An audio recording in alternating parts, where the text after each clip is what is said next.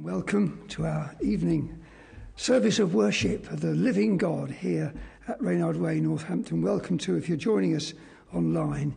You don't have to be in a good place to join us. You don't even have to be in a good place to meet with God this very evening. One of the psalmists said this: "Out of the depths I cry to you, O Lord." We don't know what those depths were, but they're perhaps purposely undefined, so that we, in our depths, if any of us are in depths this evening, may know that we can come to. "O Lord," he continues, "hear my voice. Let your ears be attentive to the voice of my pleas for mercy." And then this, we should greatly encourage all and any of us. "If you, O Lord, should mark iniquities, O Lord, who could stand?" But, what a glorious biblical but. "With you there is forgiveness, that you may be feared." May we, out of whatever depths we may find ourselves in this evening, or none, come to worship the one true living God. Glory be to him who loved us, washed us from each guilty stain. Glory be to him who bought us, made us kings, with him to reign. Glory, glory, glory, glory to the Lamb who once was slain. 151, if you're following in the blue hymn book, let's stand and rejoice and sing to God.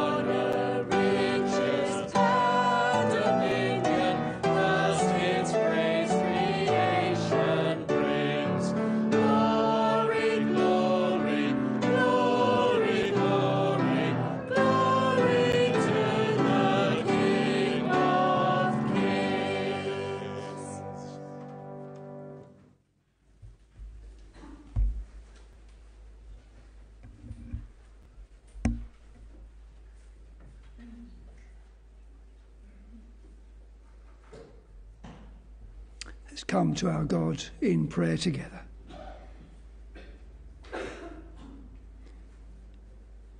we wait for the Lord. Our souls wait. And in his word we hope. Our soul waits for the Lord, more than watchmen for the morning. More than watchmen for the morning. Oh, Israel. Oh, everybody. Hope in the Lord. For with the Lord there is steadfast love, and with him is plentiful redemption, and he will redeem all who believe from all their iniquities. What a faithful God have we. Oh Lord, faithful in every way. Great is your faithfulness. We deserve none of this, Lord. And yet, not only from the depths have we sometimes cried to you, but you yourself sent your Son down from heaven to this broken world. And he himself, God the Son, humbled himself and made himself obedient unto death, even death on a cross. Wherefore God has highly exalted him. But Lord, that death, let us ponder it for a moment in our praying before you. That death we cannot begin to imagine. But Lord, out of the depths the psalmist cried, Lord, what great depths did the Son of God cry, my God, why have you forsaken me? And Lord, we begin to know the answer to that. You forsook your dear beloved Son, for he was bearing in his own body on that cross the punishment, the wrath that we rightly deserve. Oh Lord, whatever depths we may find ourselves in this evening or at any other time, they are no deeper than your dear Son, our Saviour, has already experienced on behalf of all who put their trust in him. Oh Lord, there is forgiveness with you, that you may be feared. And Lord, this is what drives and motivates and puts voice, when we can sing, Lord, into our songs, into our heart's devotion. It is this salvation. It is this Saviour. It is this dear Lord Jesus Christ that stirs us, that causes us to be here, that wants to be here. Oh, Father. So as we come, we realise we've come to worship, and we would attempt and ask your help to do that. Lord, we'd also come to recognise our great salvation, and to have our ears and our minds and hearts informed again of your word, of your love, of your discipline, of your grace. We ask for your help in all these things, and especially, Lord, to any who are struggling, who are in the depths, who do need to know that you have come into those depths and deeper with us sinners. Lord, and we ask all these things in the name of the same Lord Jesus Christ, coming King. Amen. And our next hymn, our second hymn, speaks about that Calvary, that Golgotha experience of our Lord. Oh, to see the dawn. Thank you, singers. Thank you, Andy. Of the darkest day, Christ on the road to Calvary, tried by sinful men, torn and beaten, then nailed to a cross of wood. Let's stand and sing.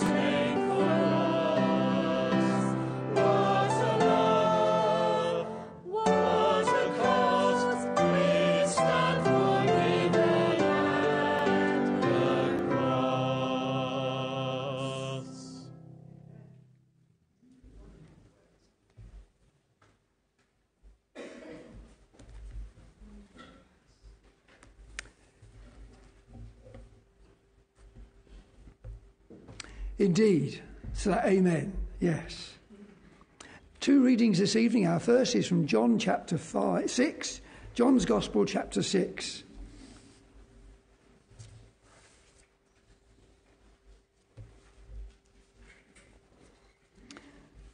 The Lord Jesus has just fed the 5,000, probably an incident known to most of us.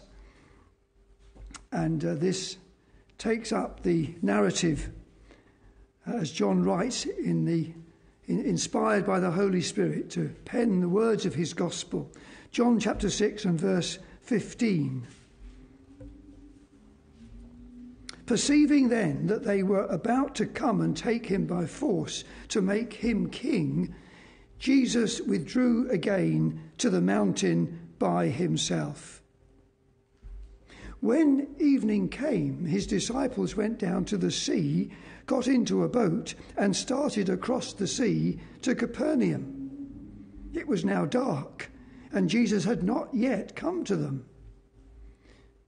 The sea became rough, because a strong wind was blowing.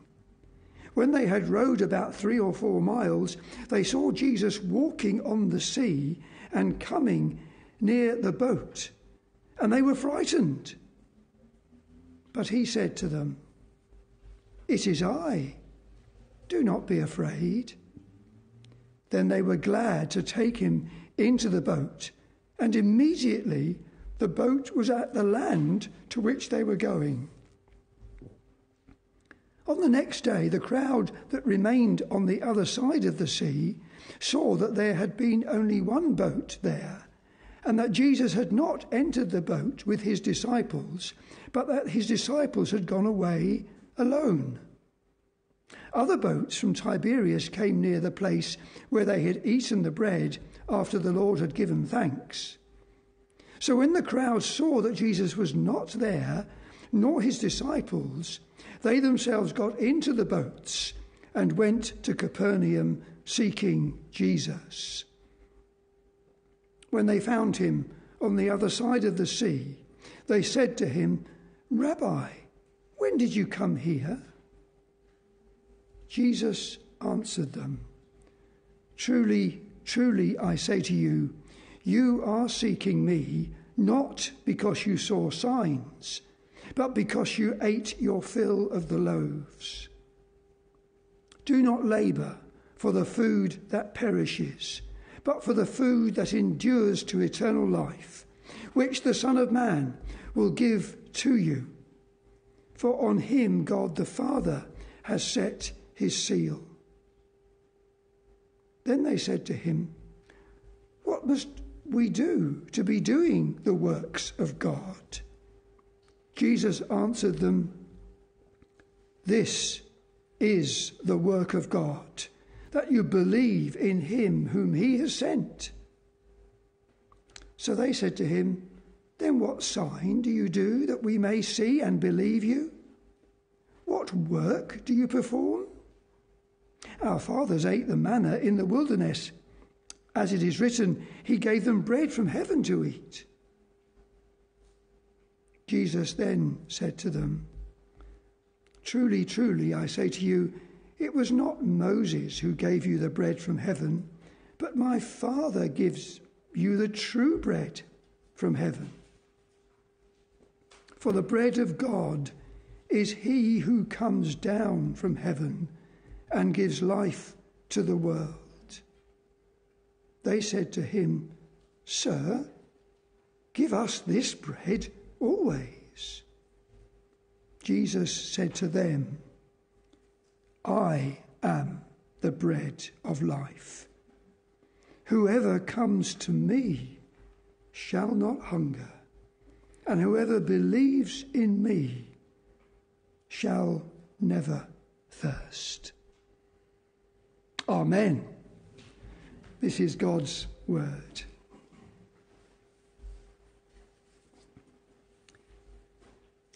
It's my privilege to welcome you this evening, whether you're here in the building. It's good to see several here, and it's good to see you, or for you to see us anyway, online. If you're joining us online this evening, welcome to Reynard Way Church in Northampton. Just make clear that our hymn chooser tonight is our pastor, all but the last one. All the three hymns we're going to, the third one to be have yet. Paul, our pastor, chose, and we're thankful to God for his involvement behind the scenes so often in the last years, in fact. And our preacher tonight is Christy Wells, whom you'll see in a moment. and we're continuing in our look at Jonah chapter 2 this evening, which Chris is going to read in a few moments.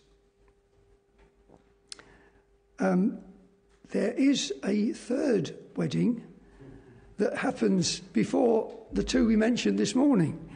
And that third one is Mim, Keely and Carl to be married on the 11th of June, just a week on Friday. So pray for the happy couple. Two happy couples.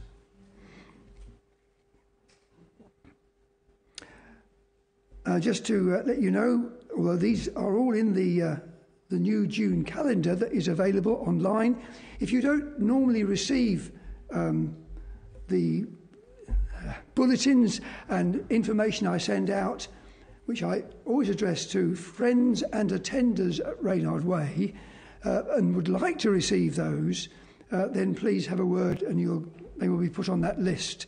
And if you are on that list, you will have received the June calendar already.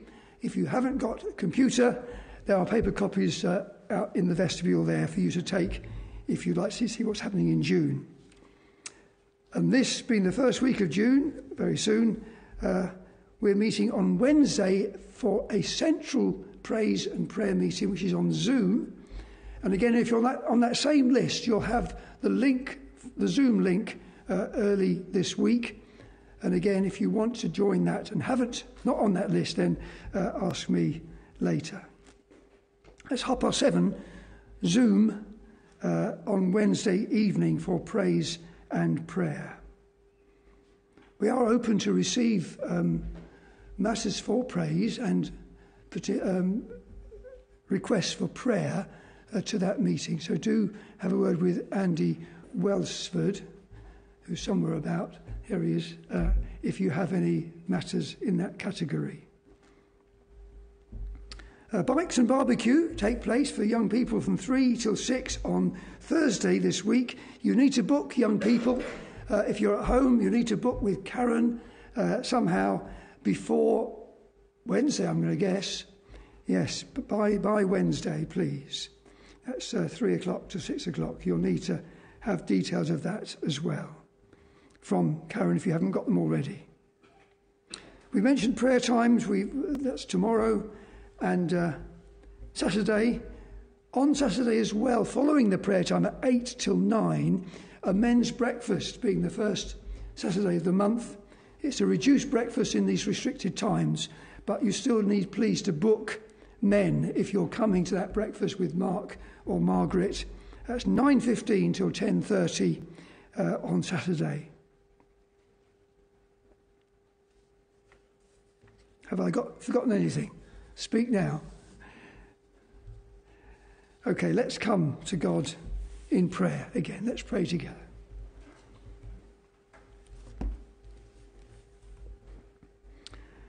Lord, we thank you that salvation belongs to the Lord. And each of us, Lord, who believe in the Lord Jesus Christ can testify that we have done nothing towards our own salvation.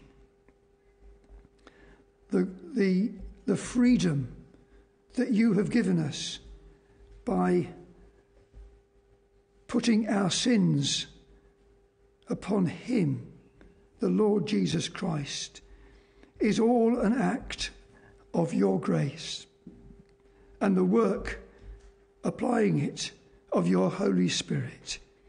And we rejoice in this great salvation this evening. And we look from Jonah 2 to be hearing more about it shortly. Lord, and if we are strangers to this great liberating truth, this setting free Saviour, then, Lord, we pray that this evening you may enlighten us. You may bring us light into our ignorance. You may even now be sweeping away those, what we might call prejudices or defeated beliefs, I think somebody recently called them, that prevent you entering, coming in, because we put up barriers against you. Oh Lord, we pray, break down those barriers. Lord, and if as believers, as we were reminded this morning, we look back as Lot's wife did. Oh Lord, might you come to us this evening and show us that looking back is not something that will be wise to do under any circumstances. So Lord, if we are struggling as believers this evening, we pray, oh God, that you will have dealings with us. Lord, that you will show us that our present course of rebellion, perhaps, of complaining, of lack of love, is an unwise course. And although we feel perhaps helpless to change it, Lord, you have that strength. And Lord, as your servant said, when I am weak, then am I strong, because the Apostle Paul realized that his strength, even in his weakness, perhaps especially in his weakness, was all in the Lord Jesus Christ. And so, Lord, you know whatever depths we're in, whatever heights of rejoicing we are in this evening. And we ask for you to come and do business with our souls. Lord, we would pray for your servant, Christy. He's not stood in this pulpit before, and we hardly know him. But Lord, we have had reports of him, and we felt it right to ask him to preach. And so we commend your young servant to you, that he may faithfully unfold, open up, expound your word from Jonah 2 to us this evening, and that we may benefit, be challenged, be rebuked, and that he too may be warmed in his soul as he speaks your word. We would be mindful, Lord, of other churches and fellowships in our county, in our town, and beyond. Lord, that you would watch over them, keep them faithful to your word. Some will be struggling, Lord, some diminishing. Oh, Lord, we do not apologize for asking for your mercy to be sent to this poor land in reviving power. Lord, you have held up your hand. You have allowed your gospel to be preached still. And yet, as a nation, we have not listened. Oh Lord, in these dark times of restrictions physically and of challenges to mental health and of loneliness and depression and abuse in families and to miscarriages of justice, oh Lord, look, we pray with mercy upon us. And bring in, as Andy so eloquently prayed this morning, bring in the light of the gospel of our dear Lord and Saviour, Jesus Christ. Lord, without him, we are totally lost. So we commend to you our preachers, and particularly our preacher this evening. We ask for your help to him and to us as we hear, and we ask it in Jesus Christ's holy name. Amen. Chris is now going to come and read from Jonah chapter 2. So be turning to that, please, as he comes up.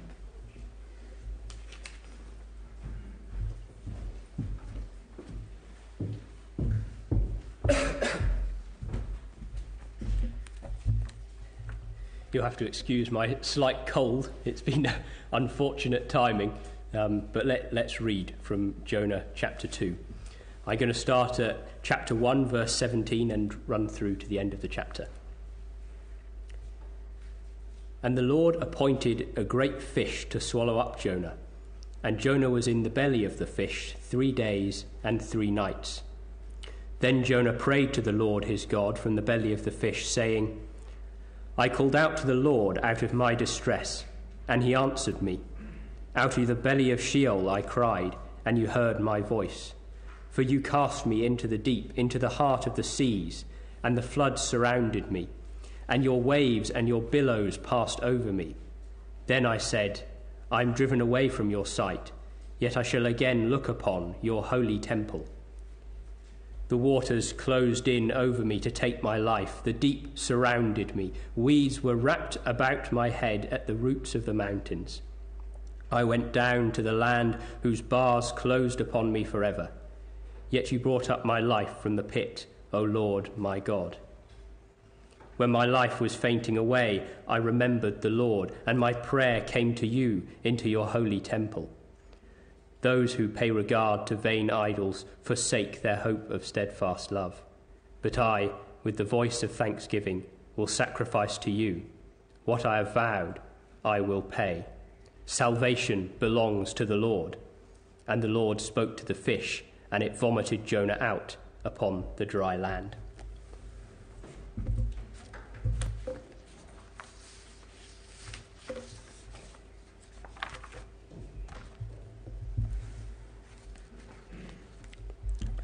I wonder where you would place yourself this evening in Jonah's journey.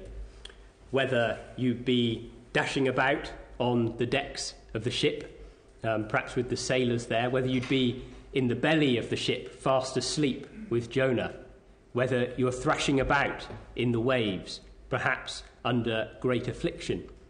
Perhaps you've given up hope, you've sunk down beneath the waves, or perhaps you're happily in the belly of the great fish at the bottom. Well, I trust that wherever you would be spiritually this evening, the Lord has a word for you, and indeed his word is truth. And so let me just pray briefly now before I start that the Lord would indeed speak to us through his word. So let's pray. O Lord God, our heavenly Father, we praise you and thank you for your word. Your word is truth, and we ask, Lord, that you would sanctify us in your word, that you would speak through your word to us, and wherever we might be this evening spiritually and physically, that you would indeed change us and conform us to the Lord Jesus. We ask, Lord, that by your words you would testify to your Son, the Lord Jesus Christ, our Saviour. In his name we pray. Amen. Amen. So to start with, we're going to go on a bit of a journey, so to speak, back right to the beginning of mankind. And I hope that as we then traverse history in a very brief sense, we're going to pick up some of the themes that we're then going to see Jonah praying about in his prayer, and that will hopefully bring a bit more depth and more context to what we read. So imagine that you're back in the Garden of Eden. We often forget that the Garden of Eden was high up. It was on a mountain. It was a beautiful garden. It was, if you like, a type of temple that Adam was there tending with his wife Eve. But of course, we know that the journey of mankind was down. Mankind started off high up on the mountain. Very shortly, we know what happened. Adam and Eve ate of the fruit. The serpent deceived them, and down they came. They were driven out. Let me read these words to you from Genesis. This is Genesis 2:16 and 17. And the Lord commanded the man, saying, You may surely eat of every tree of the garden, but of the tree of the knowledge of good and evil you shall not eat. For in the day that you eat of it, you shall surely die. You see, the Lord placed mankind in Adam in the garden. There was a period which was, if you like, a probation. Adam was said, do this and you'll live. Do that and you'll die. And of course, Adam did what he was commanded not to do. He came under the curse of God and us in him. And so he was driven out.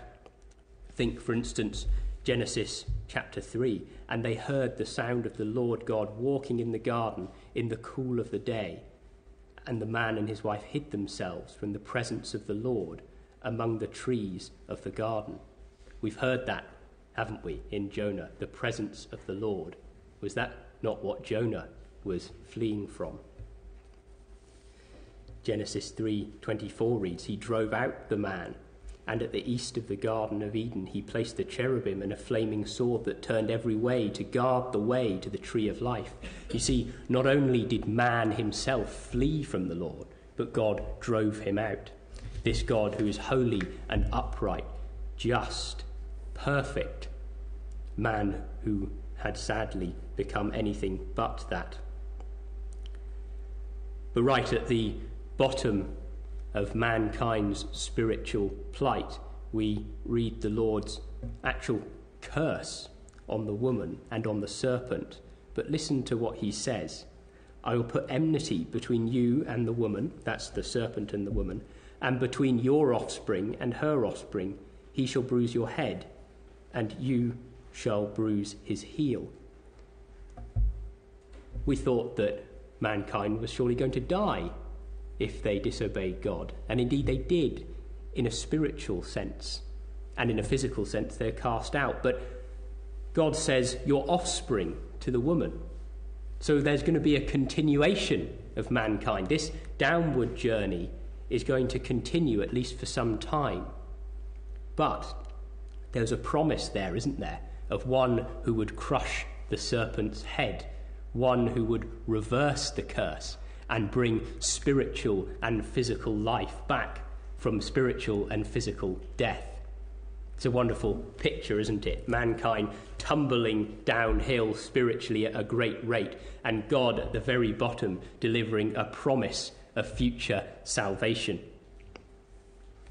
There's a particularly vivid image in Genesis of God's wrath, his right anger and indignation against sin that we were hearing from this morning about the flood that wiped out mankind with the exception of Noah. And God says in Genesis chapter 6, and think of this as a statement to all mankind, including us sat here this evening. The Lord saw that the wickedness of man was great in the earth, and that every intention of the thoughts of his heart was only evil continually. And the Lord regretted that he had made man on the earth, and it grieved him to his heart. So the Lord said, I will blot out man whom I've created from the face of the land, man and animals and creeping things and the birds of the heavens, for I am sorry that I've made them. That is a great indictment against all mankind and against us here this evening. And fortunately, it is not the end. We might consider that special, particular people that God called out of this nosedive of the human race.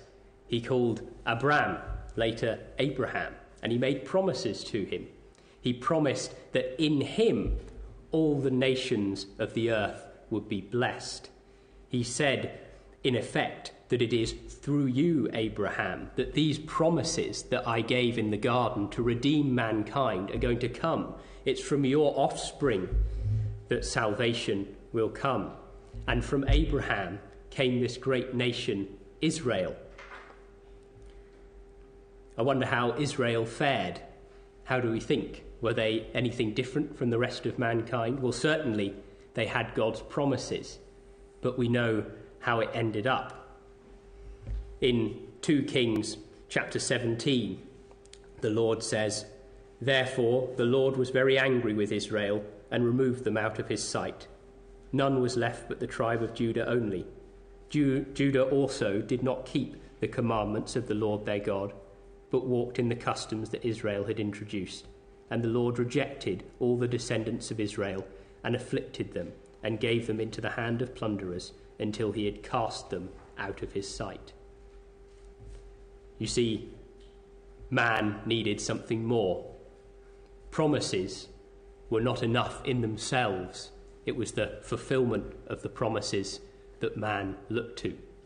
And this is exactly where we find ourselves this evening. Jonah's first readers were Israelites cast into exile under the Assyrians. They were without hope in the world. They had the promises, but where was the fulfillment? Had God been unfaithful to them? Well, we shall hopefully see this evening that Jonah is a vivid picture of Israel and of all mankind in them, that indeed God always keeps his promises. So let's switch now to considering Jonah's journey. So if you'll turn with me back again to chapter 2. We'll remember from previous weeks that Jonah's journey is very much the same as mankind's journey. It's down, down, down, down. Chapter 1 verse 3 reads, "But Jonah rose to flee to Tarshish from the presence of the Lord." We've heard that, haven't we, in Genesis? "And he went down to Joppa and found a ship going to Tarshish." He went down to Joppa. Verse 5, "The mariners were afraid and each cried out to his God, and they hurled the cargo that was in the ship into the sea to lighten it. But Jonah had gone down into the inner part of the ship and had lain down, and he was fast asleep." You see, Jonah this evening, as we come to chapter 2, goes down even further. From the relative height of the surface of the sea, he is now plunged down into the waves. He's not just sat about on the top, he is sunk right down. Jonah flees from the presence of the Lord, as mankind did from the Garden of Eden. He's driven from God's presence, as mankind was from the garden, as Israel was. If we turn now to verse 2. "I called out to the Lord out of my distress, and he answered me. Out of the belly of Sheol I cried, and you heard my voice." This verse helps us to understand a bit more of what the symbolism of being cast down means. You see, verse 2 is in a sense parallel. "I called out to the Lord out of my distress" starts the verse. At the end, "I cried out." You see, two halves of the verse are saying the same thing in essence. Jonah is likening his distress to the belly of Sheol. "I cried out to the Lord out of my distress, and he answered me. Out of the belly of Sheol I cried, and you heard my voice." The two are synonymous. Jonah is saying to the reader, to us this evening, that his distress is like being in the realm of the dead. Chapter 2, verse 6 repeats the theme. Jonah is a picture of ultimate judgment.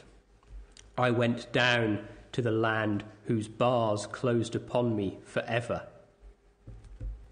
That is the realm of the dead. Again, Jonah leaves us in no doubt that where he is, spiritually, so to speak, is death.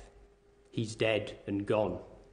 There's no life, no spiritual life left in him. His heart is torn apart.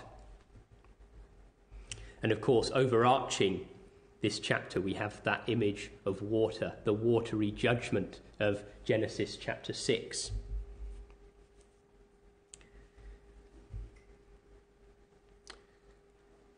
This next point is striking.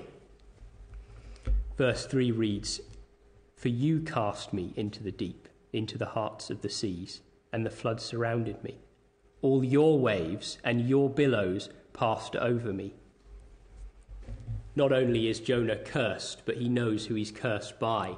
He knows that it's God who's cast him down. It's God whose judgment has come upon him. God whose sight he's been pushed out of. You see, it's not an impersonal, far-off judgment. It's a judgment that's very personal, and it's here with him. It cuts to his very heart. Although he's fleeing God's presence, it's as if God is present there, but in judgment. You can imagine Jonah, can't you, sinking to the very bottom, accursed, as good as dead. You imagine him crying out in verse 2, my God," as he's dragged down. But this leads us, you may have noticed that we danced around slightly in the chapter to verse 4.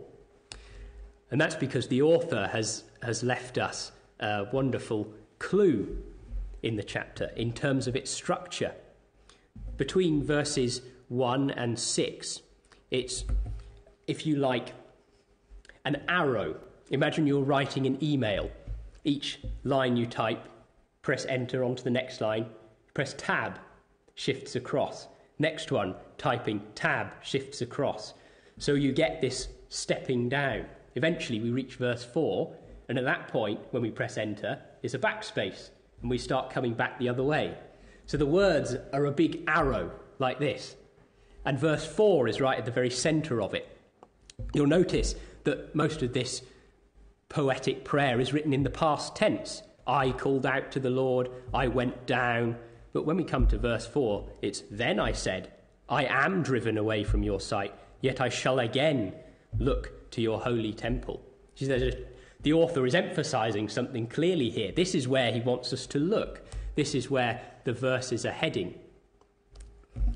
Why would Jonah want to emphasise verse 4 to a people who are cast out of the Lord's presence in exile, to us who we may feel this evening as if we're away from the Lord's presence? So let's spend some time thinking about verse 4. Then I said, I am driven away from your sight, yet I shall again look upon your holy temple. I wonder how you think of the presence of the Lord, the sight of the Lord, all of these things that are symbolic and poetic and often difficult to put our finger on. The sight of the Lord, to be before the Lord's face consciously, in the Old Testament is the epitome of blessing. To live consciously before the Lord is to be supremely blessed.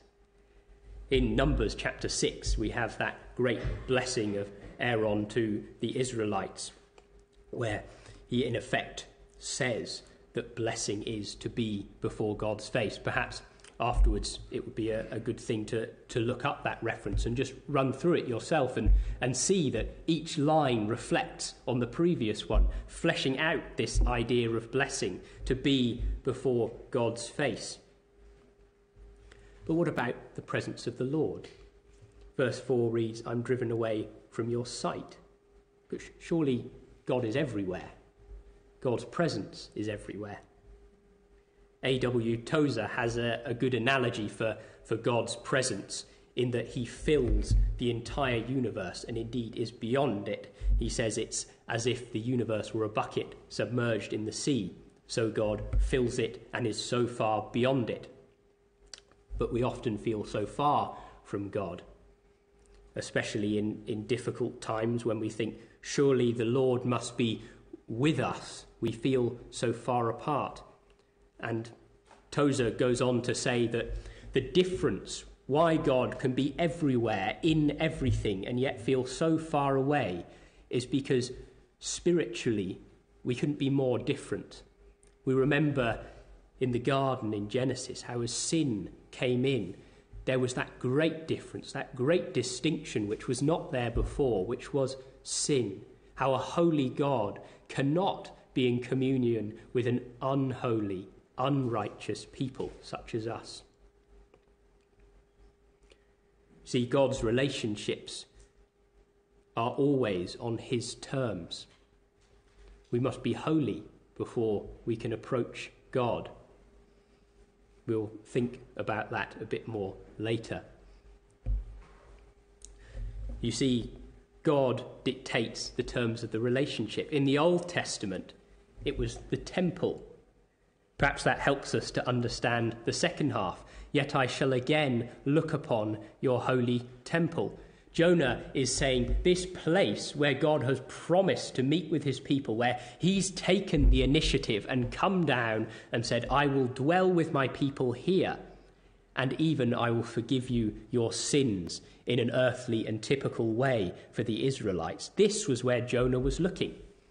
He said, God, if you've promised that you will meet me here, that is where I want to look. I wonder where you would look this evening to meet with God. Where might we look? With no temple, so to speak, with no earthly visible sign. But don't we see, brothers and sisters, that we here through the Lord Jesus Christ are the earthly visible sign of the Lord dwelling amongst his people? He's here with us now. God's relationships are always established on his terms. To get into the mind of Jonah when it comes to looking to the temple and how that relates to his hope, we've thought a bit in our prayers about Psalm 130. And let me just turn there now and read it to you, because I think it gives such wonderful expression to what Jonah is trying to set before the Israelites in exile. So this is Psalm 130. Out of the depths I cry to you, O Lord. O Lord, hear my voice.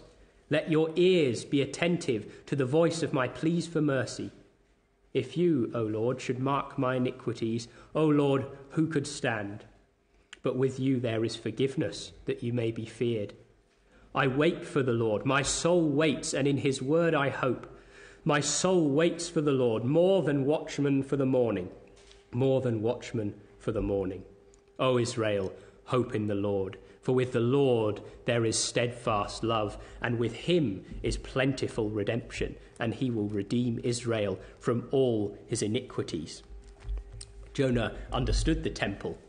He understood that it was earthly and typical of a greater reality that was to be fulfilled, that Israel were to look to the temple as a picture of what God would one day do in forgiving the sins of his people in an absolute final way.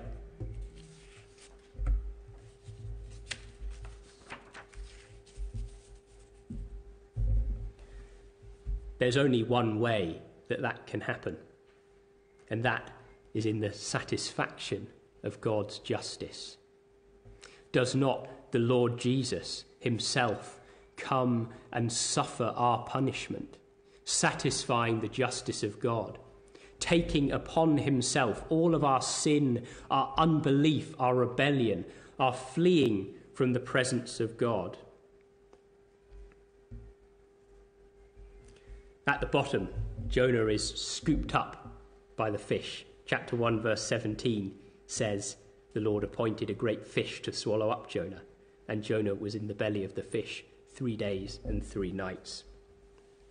Jonah's confidence was in the Lord, and the Lord delivered. The Lord delivered him.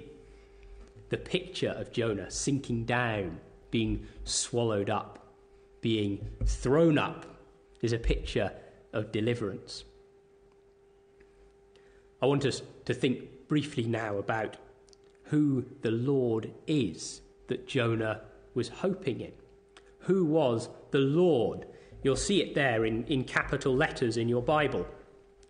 It's funny that should be written in that way, but we know that that's the covenant name of God. It's Yahweh, God as he revealed himself to Jonah's forefathers, God of the covenant. We also learn in chapter 1, verse 9, that he is the God of all creation. Jonah confesses it. I'm a Hebrew and I fear the Lord, the God of heaven who made the sea and the dry land. He is the God who made all things. He is sovereign. Verse 8 reads, hope of steadfast love. These people who these people who regard idols forsake their hope of steadfast love. Steadfast love is in God, because God is the God who comes down and loves and meets with his people, of which the temple was a picture. So Jonah's confidence is in the God of Israel. Who is he? Who is this God? It often doesn't seem like the Lord, the covenant God of Israel, has come down to us, but indeed he has. Do you remember our reading from John chapter 6? You see, the Lord Jesus Christ identifies himself intimately as one with the covenant God of Israel. He has the prerogative to forgive. He was the one who took the judgment onto himself and offers mercy to everyone here this evening. By turning away from our sin, our fleeing from God as Jonah did, and turning to him, hoping in him and crying out to him, we can receive mercy. Listen to those words of John again. The sea became rough, much like it would have been for Jonah, because a strong wind was blowing.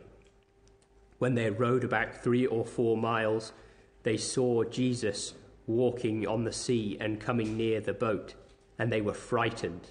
But he said to them, "It is I, do not be afraid." The Lord Jesus says, "Ego eimi," I am, the covenant name of God. I am who I am. Jesus identifies himself as God. Come to the Lord Jesus this evening. Come to God, and he offers forgiveness. Confess with Jonah that he fled the Lord's presence. Confess with him that we are under God's judgment rightly, that these billows, these waves, the spiritual judgment that is upon us is indeed none other but God's. The Lord Jesus, so to speak, jumped into the waters that Jonah was in. The waves swept over him and dragged him down. Our sin tied around him like a great lead weight, dragged him below the waves.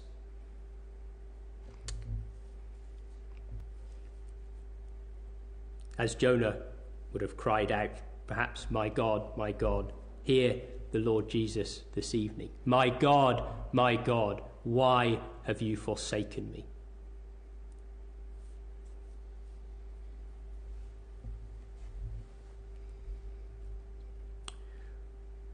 When it comes to applying these words to us this evening, the Lord has been very kind in that Jonah does it for us in verses 8 and 9. He says, "Those who pay regard to vain idols forsake their hope of steadfast love. But I, with the voice of thanksgiving, will sacrifice to you. What I have vowed, I will pay. Salvation belongs to the Lord."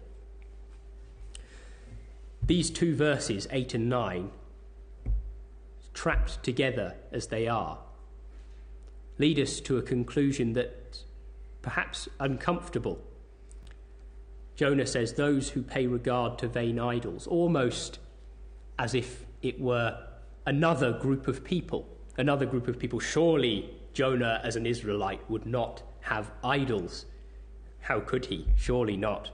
But I think the teaching of the text this evening indicates that Jonah himself did have idols that he needed to forsake. We can have idols. We can not look outward to God, but instead look inward for our assurance. When we feel devoid of the presence of God, where do we look? Do we look inside and say, if only my faith were greater, surely I would know more of God's presence? Is that where we look? Do we look into ourselves? We can very easily make an idol out of our faith. We can stare at the hand that grasps the Lord Jesus and not at him. Is it faith in faith that saves, or is it faith in the Lord Jesus Christ? Look beyond yourself this evening to the Lord Jesus, to the fulfillment of God's promises. As we come to a close, I just want to revisit mankind's journey that we talked about briefly at the start. Our chapter this evening is bookended by chapter 1, verse 17, Jonah being swallowed up by the fish, and chapter 2, verse 10, the Lord spoke to the fish and it vomited Jonah out upon the dry land.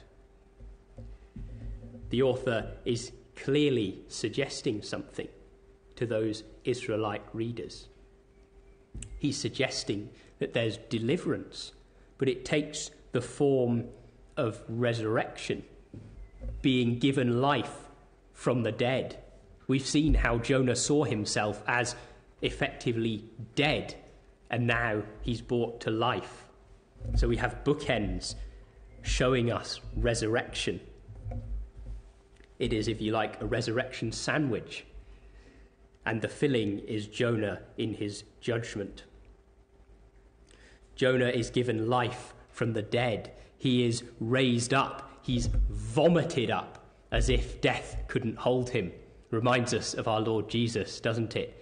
Righteous he was, having suffered the punishment for our sins. Death had no longer a claim on him.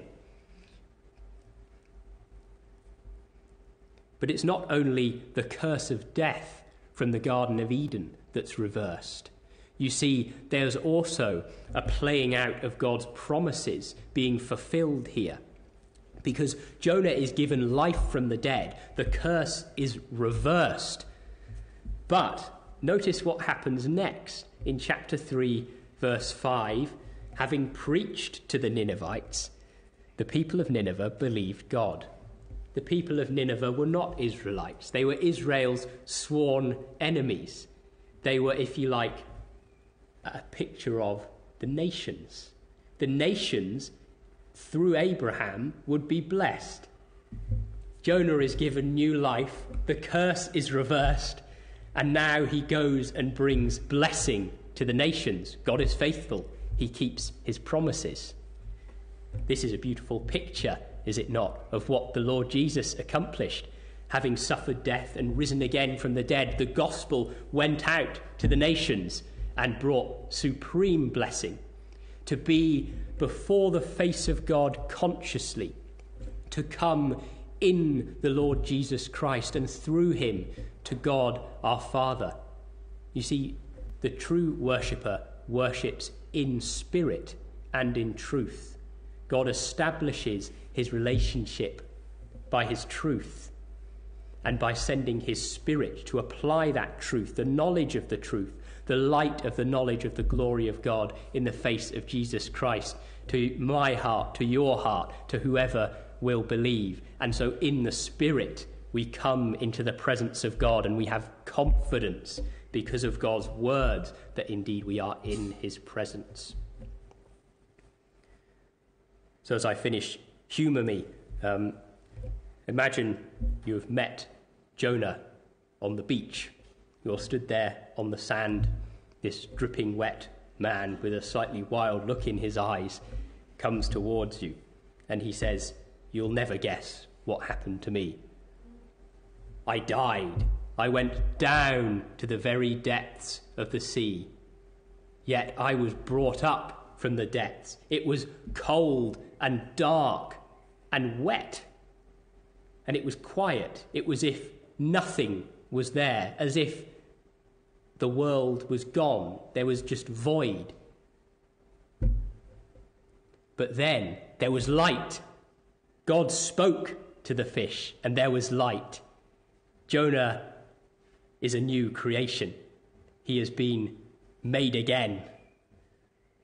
You too can be made again this evening. by the true fulfillment of these words that we have.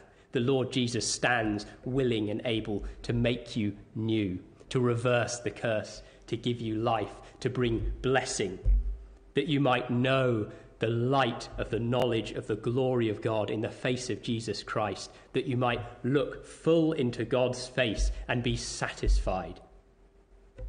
I pray that we might all know that blessing this evening. Let me pray for us as we finish. Almighty God, our Heavenly Father, we thank you that you make promises and you keep your promises. We thank you, Lord, that you sent your Son to suffer and to die in our place.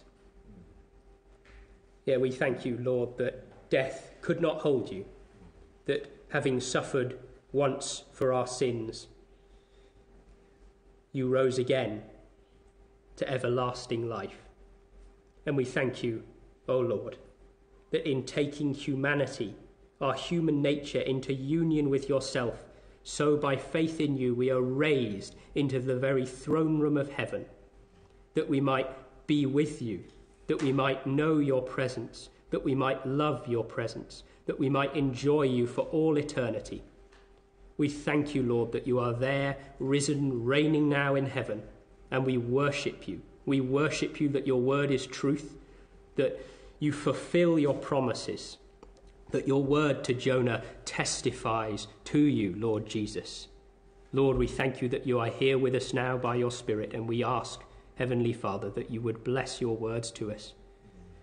Lord, for any who have heard this evening that do not know you, Father, have mercy, we ask. Please, may they come to know you, O Lord. Heavenly Father, hear us, we pray, for we pray in Jesus' name. Amen. I